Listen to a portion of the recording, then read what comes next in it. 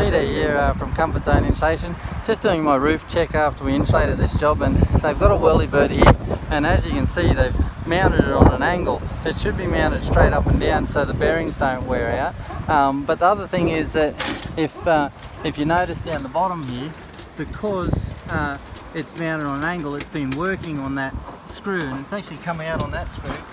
It's got no screw here at the top, so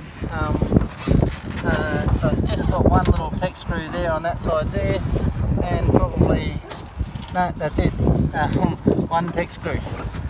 Yeah, oh, one little screw here. So there's two screws. Those two there are holding that on at the moment, right? And so that's not very secure. But also it's on an angle, and so whoever did it needed to adjust the two settings on it to get it level and level it. Otherwise you wreck the bearings in the thing, and then they fly off and leak. So like, comment, subscribe, share.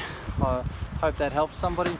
That's the difference between DIY or home handyman out of Gumtree or somebody who's a professional.